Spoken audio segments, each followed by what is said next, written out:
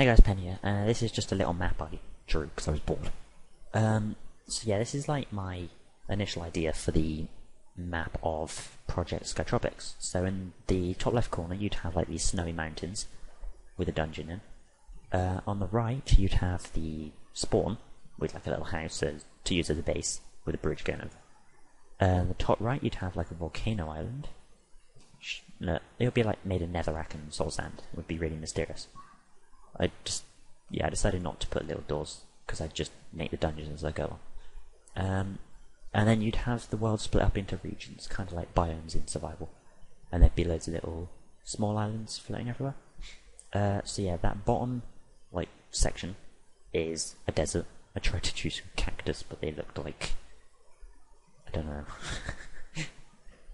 Then this would be a forest, maybe like a jungle, or would have like a jungle temple type thing in it.